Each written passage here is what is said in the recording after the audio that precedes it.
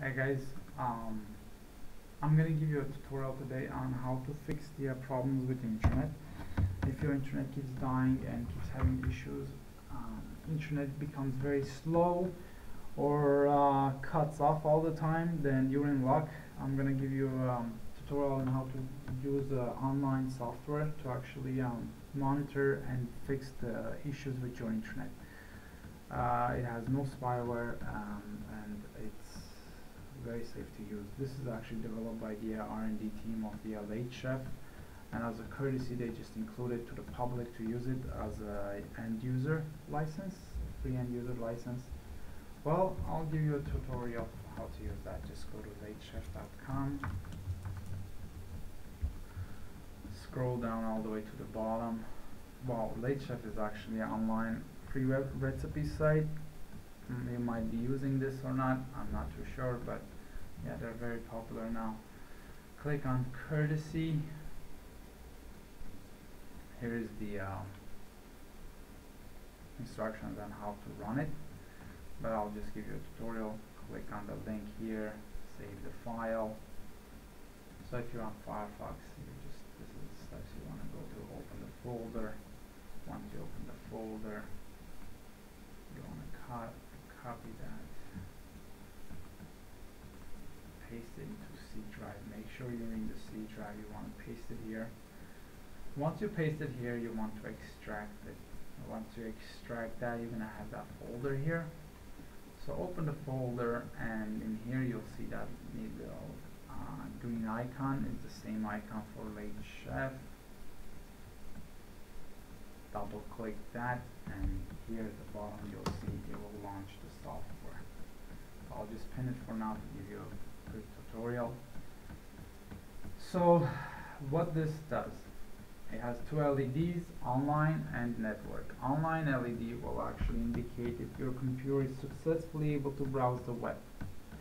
And then the green LED that shows network, that will show the modem status.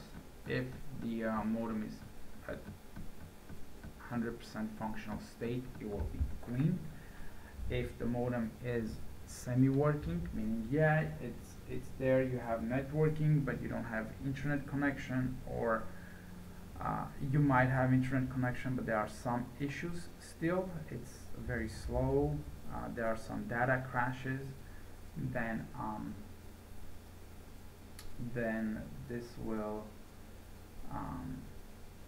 be yellow. If this is actually fully a non-functional state, then this will be red. So once this is red, inevitably you have no access to the internet, so the online will go red as well. How to set this software up to work for your modem? Click on settings, and here I was just checking some stuff.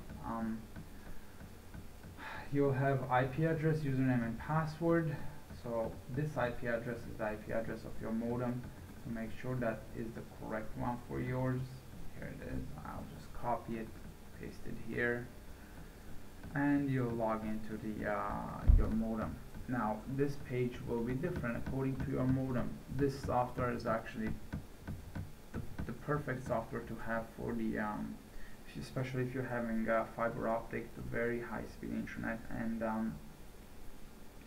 in these cases the modem will keep crashing, getting slow, and this is the software that will actually take care of all this for you in the background. So if you're logging into the web page of your modem, if you're prompted with username and password, then this is where you want to put them, username, password. So once you have the correct IP, correct username, correct password, you want to press on test. Once you press on test, you'll see a couple of green things flashing. Try to do it a couple of times just to make sure. Some modems they take it one time command, some modems they require twice to be sent to them, some 3 times, and I've never experienced with anything more than 4 times, but you know, you never know. Each modem is different.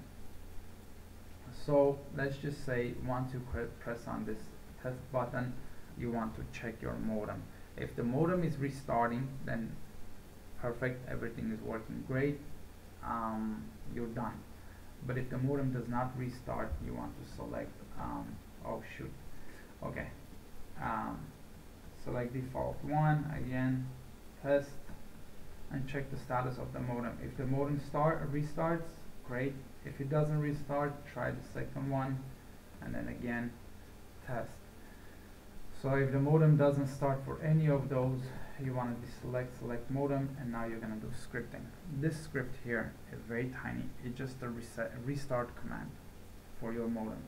Default one is restart, start, and default 2 is reboot, I believe. And if none of these work, then you want to actually write something like, maybe, I don't know,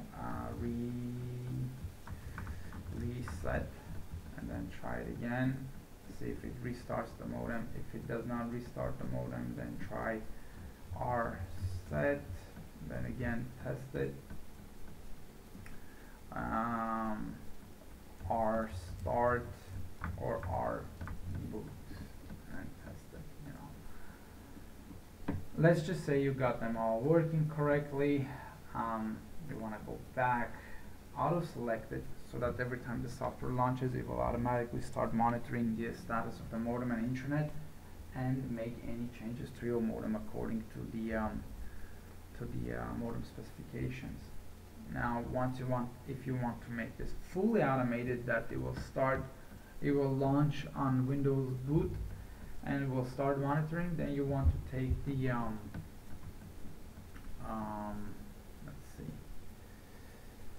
you want to come to this location, right click on the icon, go to create desktop shortcut, cut the shortcut and paste it at the startup folder. I already have it here, but whatever. So you want to paste it here. Now in Windows 8 it's difficult to find the startup folder, so you want to go like this. This is the coordinates right here. Okay, so just copy this and paste it here.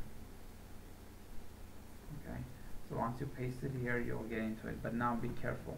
You have to enter your own username here.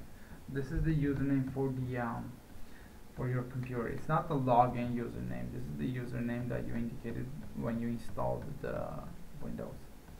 Okay, or you can try this one. I'm not too sure if this one works properly or not.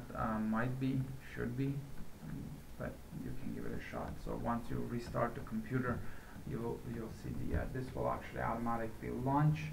It won't be here because it won't be pinned originally, so it'll be just running in the background right here.